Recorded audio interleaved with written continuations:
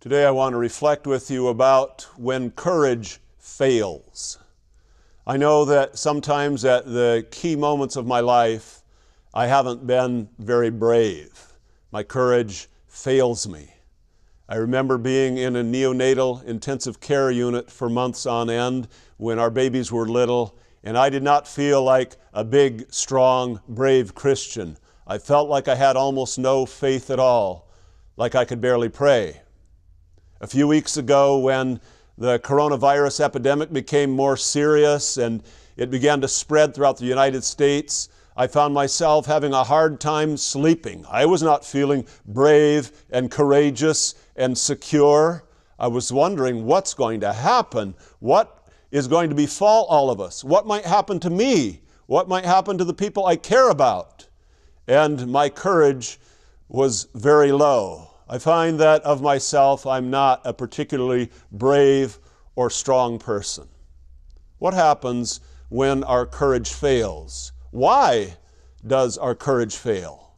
How can we be delivered from that? When it's Palm Sunday and you're surrounded by crowds singing Jesus' praises and you're all excited and feeling great about what the future holds, then you feel like you can do just about anything. When, on the other hand, things look dangerous, then comes the test of courage. That's what happened with Peter and with his fellow disciples. You will all fall away, Jesus told them, for it is written, I will strike the shepherd and the sheep will be scattered. But after I have risen, I will go ahead of you into Galilee. Jesus is saying this on the Thursday evening, a few hours before he would be arrested.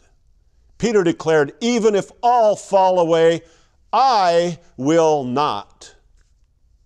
I tell you the truth, Jesus answered, today, yes, tonight, before the rooster crows twice, you yourself will disown me 3 times. But Peter insisted emphatically, even if I have to die with you, I will never disown you. And all the others said the same. They went to a place called Gethsemane, and Jesus said to his disciples, sit here while I pray. He took Peter, James, and John along with him, and he began to be deeply distressed and troubled. My soul is overwhelmed with sorrow to the point of death, he said to them. Stay here and keep watch. Going a little farther, he fell to the ground and prayed that if possible, the hour might pass from him. Abba, Father, he said, everything is possible for you. Take this cup from me, yet not what I will, but what you will. Then he returned to his disciples and found them sleeping. Simon, he said to Peter, are you asleep? Couldn't you keep watch for 1 hour? Watch and pray so that you will not fall into temptation. The spirit is willing, but the flesh is weak. Peter has declared that he will die for Jesus, but he can't even stay awake for Jesus. Once more he went away and prayed the same thing. When he came back, he again found them sleeping because their eyes were heavy. They did not know what to say to him. Returning the 3rd time, he said to them, are you still sleeping and resting? Enough! The hour has come. Look, the Son of Man is delivered into the hands of sinners. Rise, let us go. Here comes my betrayer. Just as he was speaking, Judas, one of the 12, appeared. With him was a crowd armed with swords and clubs, sent from the chief priests, the teachers of the law, and the elders. Now the betrayer had arranged a signal with them. The one I kiss is the man. Arrest him and lead him away under guard. Going at once to Jesus, Judas said, Rabbi, and kissed him. The men seized Jesus and arrested him. Then one of those standing near drew his sword and struck the servant of the high priest, cutting off his ear. Another of the Gospels tells us that the one who drew the sword and struck the ear of the high priest's servant was Peter himself. Peter was willing to kill for Jesus, but not so willing to die for Jesus. Am I leading a rebellion, said Jesus, that you come out with swords and clubs to capture me? Every day I was with you, teaching in the temple courts, and you did not arrest me. But the Scriptures must be fulfilled." Then everyone deserted him and fled. A young man wearing nothing but a linen garment was following him. When they seized him, he fled naked, leaving his garment behind. Well, the picture doesn't show the young man fleeing naked, but all of Jesus' disciples fled, all his followers fled, and it's often thought that the young man who fled naked was the author of this gospel, John Mark, making his only cameo appearance. That's one of the signs, by the way, of the truthfulness of the Bible. If you were writing about your own behavior when you're telling the story of Jesus, would you tell the worst parts about yourself? But here's John Mark fleeing away. Here is Peter. Here are all the other disciples fleeing away after they all said they would stand with Jesus and even die for him. But they all run away, and they later on record their complete failure to stand with their Lord. That's one of the signs of the truthfulness of the Bible. The very people who wrote it didn't gloss over their own failings. And by the way, the Gospel of Mark, according to the early historians of the church, was written by Mark, but written mostly by taking stories told to him by the Apostle Peter and then writing down what Peter had told him. Peter followed Jesus at a distance right into the courtyard of the high priest. There he sat with the guards and warmed himself at the fire. While Peter was below in the courtyard, one of the servant girls of the high priest came by. When she saw Peter warming himself, she looked closely at him. "You also were with that Nazarene, Jesus," she said. But he denied it. "I don't know or understand what you're talking about," he said, and went out into the entryway. When the servant girl saw him there, she said again to those standing around, "This fellow is one of them." Again, he denied it. So again, big, brave Peter is not willing to say that he's a follower of Jesus in the presence of a servant girl. After a little while, those standing near said to Peter, "Surely you are one of them, for you are a Galilean." He began to call down curses, and he swore to them, "I don't know this man you're talking about." Immediately the rooster crowed the second time. Then Peter remembered the word Jesus had spoken to him, "Before the rooster crows twice, you will disown me 3 times." And he broke down and wept. Peter's courage failed. And with that second crowing of the rooster, he remembered what Jesus had said, and he knew the depth and horror of his failure, and the tears began to flow. If your courage is at a low ebb, it might help to look at what happened when Peter's courage failed. And first of all, we just need to understand what was going on with Peter and what brought this about. When your courage fails, there can be a number of factors at work, and here are some of the things that were involved with Peter's failure. First of all, Peter disagreed with Jesus. When you disagree with Jesus, I can guarantee you that you are on the road to failure. Jesus told Peter that all the disciples would flee away, and Peter disagreed. And this wasn't the first time that Peter disagreed with Jesus. Peter was a person who would blurt whatever was on his mind. Earlier, when he was first getting to know Jesus and just beginning to get acquainted with him, Peter was out fishing, and Jesus gave him a fishing tip. Peter had been fishing all night and had caught nothing. So Jesus said, "Well, try throwing the net on the other side of the boat." And Peter said, "I'm a fisherman. We've been fishing all night. But because you say so," and he threw the net on the other side of the boat, and a whole pile of fish came, and they could hardly drag the net back into the boat, and it was so many fish that it almost sank the boat. And when that happened, Peter changed his mind and fell at Jesus' feet and said, "Depart from me, Lord, I'm a sinful man." He had disagreed with Jesus, and then suddenly he realized whose presence he was in. Later on, Peter made a great confession. Jesus asked, "Who do people say that I am?" And it turned out, said the disciples, there's a variety of answers. And then Jesus said, "What about you? Who do you say that I am?" And Peter said, "You are the Christ, the Son of the living God." And Jesus said, "Blessed are you, Simon." And he renamed him Peter, the rock. And he said, "God has revealed this to you." But right after that great moment where Peter made this confession about Jesus as the Son of God, Jesus said, now the Son of Man is going to be betrayed and he's going to suffer and die. And Peter's response was, "Never, Lord, this shall never happen to you." He disagreed with Jesus again. He said that Jesus should not go the way of the cross. And Jesus said, "Get behind me, Satan." Then, when they were together as disciples with Jesus in the upper room, Jesus took off his outer cloak, grabbed a towel, and began washing the feet of the disciples. None of the disciples wanted that disagreeable job, and so Jesus himself did it and began washing their feet. And then he got to Peter, and Peter said, "Never, Lord, you shall never wash my feet." Again, he disagreed with Jesus, and Jesus said, "Well, if I don't wash you, you have no part in me." And then Peter said, "Oh, not just my feet, but wash me all over."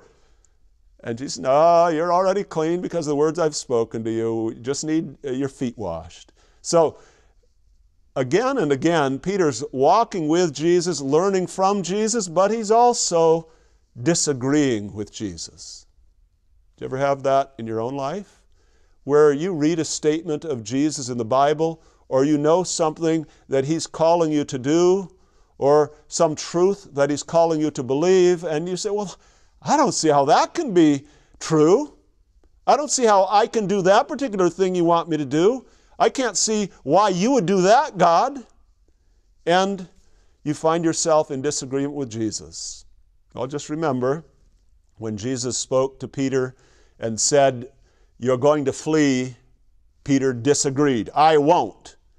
And Jesus said, "You will not only flee, you'll deny me 3 times.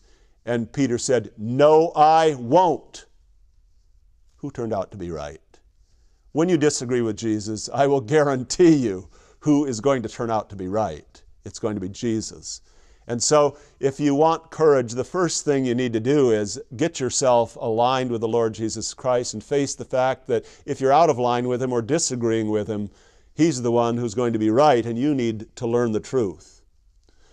Another reason Peter's courage failed was he overestimated himself. That's a great danger. When you overestimate yourself, you're putting yourself in a position to fail and your courage to fall apart. Peter said, "Even if everybody else would flee away, I will never flee away. I'm willing to go to prison. I'm willing to die for you. I am a person of courage. I am so devoted to you, Jesus." You ever had that? Where you were feeling pretty good about yourself. Oh, you had had a wonderful experience from God. You'd been worshiping with his people. You'd felt really close to Jesus, and you said, "This is me. This is the way it's always going to be. I am such a Christian. I'm such a believer. I'm on fire for the Lord. I can do anything." Really? Really? When you're in the Palm Sunday crowd and a whole crowd seems to be celebrating, you might feel really strong. When you're in the upper room with Jesus and he's speaking to you of his deepest secrets and pouring out his heart to the Father in prayer, then you may feel very strong and very close to him.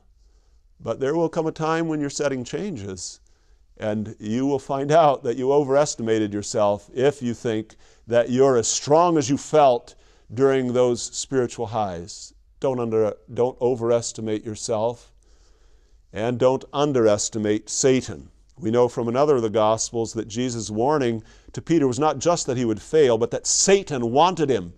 He said to Peter, Satan wants to sift all of you like wheat. Satan wants you, Peter. He wants all of you disciples. But I have prayed for you that your faith may not fail. And when you have turned, then strengthen your brothers. Well, Jesus gave the warning. He said, Satan wants you. And what does Peter say? I'll never deny you. I will be able to do it. But he underestimated the power of the great dragon, that ancient serpent, the devil, that one whom Jesus called the strong man, whom only Jesus could bind. Peter thinks that he's ready to take on the whole world. He's ready to take on all the powers of darkness. He's ready to overcome Satan himself. Hey, Peter had been out there on preaching missions. He had been able to drive out demons in Jesus' name. Why shouldn't he be able to win and be triumphant? But he disagreed with Jesus. He overestimated himself and he underestimated Satan. There was another incident in Jesus' ministry where even after the disciples had been driving out demons, they ran into one they couldn't handle. And Jesus said, this kind comes out only by prayer. Even among the demons, there's different levels of power. And if you're going to take on the prince of darkness himself and think that you've got it in yourself to overcome him, you are in for a sad shock. And that's what happened to Peter. He underestimated the power of the prince of darkness. He learned that lesson, and later on he warned people who were reading his letter that they needed to be on watch, because the devil goes around like a roaring lion looking for someone to devour. Resist him, standing firm in the faith. That's what Peter said then, having learned that the devil is not somebody to take lightly, but is more like a roaring lion or a great dragon. So know what you're up against. You also are bound to fail if you fail to watch and pray. We want to be strong in that moment when we're tested, when we're asked to lay down our life, to be heroic and courageous in the face of death, to look death right in the eye and be unafraid. You don't get to that point of courage by snoozing. You denied Jesus 3 times when 3 times you snoozed when you were supposed to be praying. That's what happened to Peter. You cannot just neglect your prayer life and neglect your watchfulness. When you fail to watch and pray, you will fall in the time of temptation. So think about your own life. Are you alert? Are you praying? How is your prayer life? During these times when we've been confined more to our homes, many of us, have you taken the extra time and spent the extra focus to watch and pray, watching for the Lord's hand, watching for the hand of the tempter, being aware of the various strategies of the devil, and becoming more and more a person of prayer? This is a time to grow as a person of prayer. You also fail when you use the wrong weapon and find out that that's not the weapon for the situation. When Jesus is about to be arrested, Peter is brave in that moment. He whips out his sword. He's ready to take on the mob. He slices off the ear of the high priest's servant. And it's the wrong weapon. Jesus says, put your sword away. And then according to the Gospel of Luke, he touches the ear of the wounded man and heals that ear. Jesus doesn't want us winning with the weaponry of this world, with the swords and the clubs. Jesus says, hey, I could call on my Father and he could send 12 legions of angels to rescue me, but that's not what God's plan is. And once Peter finds out that his sword and his willingness to kill are not what the moment demands, he turns and flees, because he's ready to kill for Jesus, not so ready to die for him. He's ready to battle the enemies with all his energy, but he's not ready to himself suffer at the hands of the enemy. Another problem, of course, in the failure of Peter's courage is that he lost his focus on Jesus. He was not handling the situation in solidarity with Jesus, by standing with Jesus, by conducting himself calmly the way that Jesus did. This isn't the first time that happened either. You remember the story of Jesus walking on the water? And as he comes toward the boat, the disciples are terrified to see him walking on the water, and they think it's a ghost. And Jesus says, don't be afraid, it's I. And then Peter says, well, Lord, I want to come walking to you on the water. And Jesus invites him to get out of the boat and walk on the water. And Peter does it. He gets out of the boat. That's how bold Peter is. and he's walking on that water. And then he notices where he really is. He notices the waves, he notices the storm and the wind, and he loses his focus on Jesus, and the moment that happens, whoosh, down he goes into the lake. And then he cries out, "Lord, save me." And Jesus does. But Peter's failure was when he started looking more at the danger than at the Savior. And I know that's what happens with me.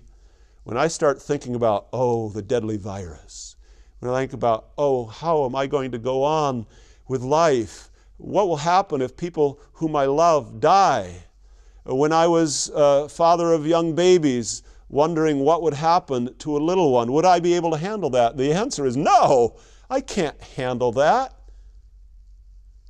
But when I'm looking at what I can handle or can't handle, I'm not looking so much at Jesus anymore. And so it's okay to look at some of the challenges and to be aware of what they are, perhaps, but we need to stay focused on Jesus, because if we don't, our courage fails. Another time courage fails is when you need crowd approval. Palm Sunday, the crowd is positive. The crowd is shouting Jesus' praises. But by Friday morning, and even by Thursday night already, it's a different crowd. There's different crowds. And when you're in with one crowd of people who share your faith, who are excited about Jesus, hey, it's easy to say, I'm going to be brave and bold. When you're surrounded by those people in the night with their swords and clubs, or when you're out there on Friday morning and a different crowd has gathered than the one that loved Jesus, and that crowd is yelling for his crucifixion, then it's not so easy to be a follower of Jesus anymore. I know more than one person who thought they were a devout Christian till they moved away from home and they got a different crowd. And different people were not so impressed by Jesus. They weren't so impressed by those who would believe in Jesus. And some found that when they changed their situation, their environment, and the crowd they were with, they also lost the faith that they thought they had. Courage fails. So when you disagree with Jesus, or overestimate yourself, or underestimate Satan, or fail to pray, when you use the wrong weapons, when you see danger but not Jesus, and when you're just counting on the people around you, that's when courage fails. And so we need to learn from Peter's failure. Peter didn't just tell us this story, and Mark didn't just write it down so that we could say, yeah, Peter, what a loser. We were instead meant to learn from it. Yeah, this Peter, who was very bold in many ways, a greater man than we in so many respects, he failed. If he failed, so will we, especially if we make the mistakes that he made. And when that time of failure comes, then what? Well, what did Peter do? He broke down and wept. But Peter was not lost. Because remember what Jesus had said? Jesus had said all along, Satan has asked to have you, but I have prayed for you, and when you turn again, strengthen your brothers. He didn't say if, he said when, because Jesus was looking out for Peter, even in that moment of worst failure. And Jesus turned and looked at Peter right after he denied him the third time. Jesus happened to be right there, and he looked Peter right in the eye. And Peter saw that look, and he heard that rooster, and he knew that he had failed his master totally. But when you fail your master totally, he does not fail you. You said you would die for him, but he dies for you. That's the gospel story. Peter's experience in a nutshell. If it depended on Peter, all is lost. But it depends on Jesus Christ. How does Jesus restore Peter? How does Jesus himself stand in the face of the trial? Well, unlike Peter, who was brave and thought he was going to stand strong, Jesus was terrified. Jesus said, my soul is overwhelmed with sorrow to the point of death. He was sweating blood even before he faced that ordeal. But he faced it in all its horror, and he overcame it. He prayed. And when he prayed repeatedly to the Father sent an angel not to rescue him from the ordeal, but to strengthen him and to help him to stand strong again and be ready to meet his betrayer and those who were there to arrest him. Jesus prayed that he himself would be strengthened, and his Father gave him the strength to go forward. And he prayed for Peter. He prayed for the other disciples, and because he prayed for them, they were not lost forever. Because he prayed for them, they were restored to faith. And we need to face who's the hero in all of this. It surely wasn't Peter, and it surely isn't you or I, all alone, abandoned by all his closest followers, abandoned by the 12, abandoned by the 3 who were closest to him, abandoned by the one, Peter, who was the spokesman for the apostles. All alone, Jesus defeated sin. All alone, Jesus defeated death. All alone, Jesus defeated Satan. Jesus did everything himself that the rest of humanity failed to do. From Adam all the way through Peter, humanity has blown it again and again and again. And then there was one. There was one who all alone destroyed the power of sin and death and Satan. When you think of salvation, don't take even 1% of the credit for yourself. It was Jesus, 100%.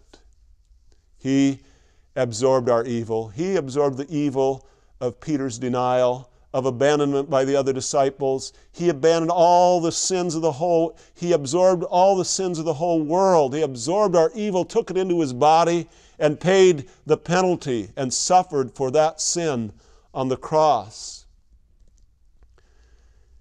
And having done all that for us, there is still something that happened in us and that needs to happen.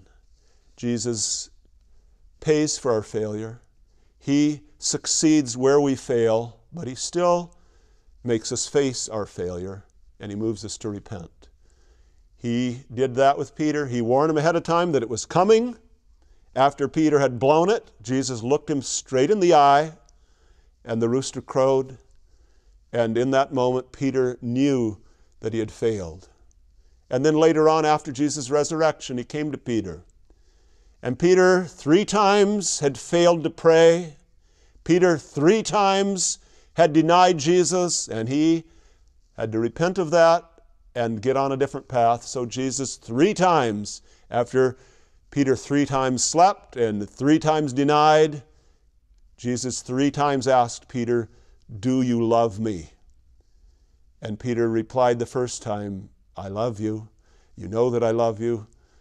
And when Jesus asked again the 3rd time, the Bible says Peter was grieved that Jesus asked that 3rd time, "Do you love me?" But he had denied him 3 times. And so he was asked 3 times to state again his love. And then Jesus said, "Feed my lambs."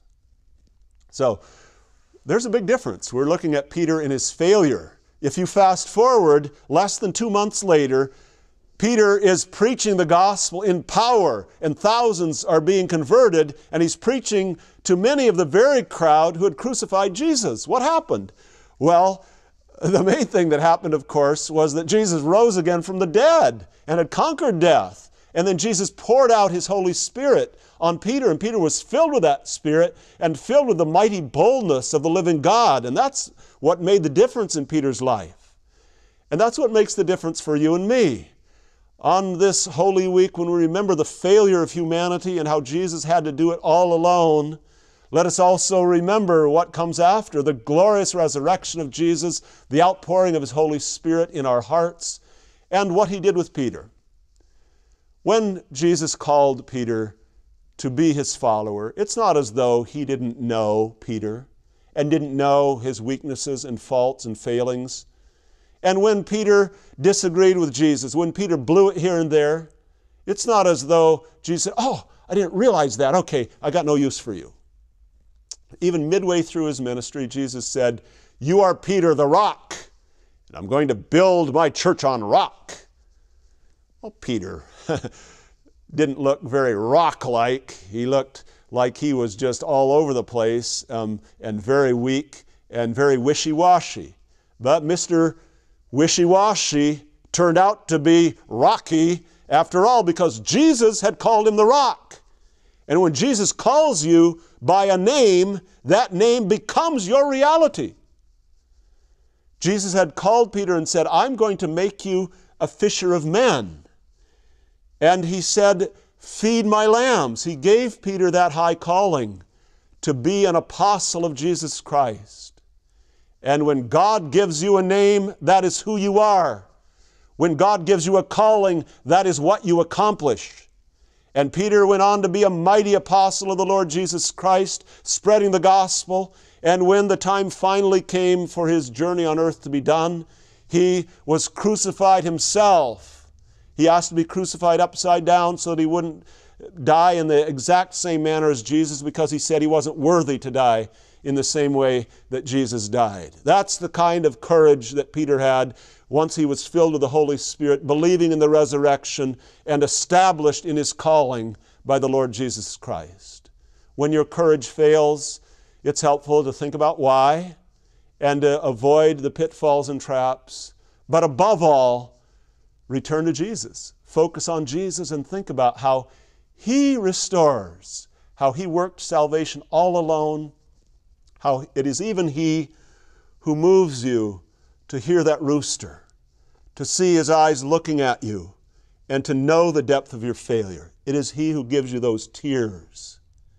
And then out of those tears comes the new life, the faith in the risen Lord, and the power of the Holy Spirit. Dear friend, if you're struggling right now with a feeling that you're weak, you're wimpy, you're afraid, hey, Jesus Himself felt terror. He's been through everything we've been through and yet was without sin. Jesus is the one who can strengthen you in the face of trial. Jesus is the one even who, when you fall, can lift you up, set you on your feet, and make you who you're meant to be.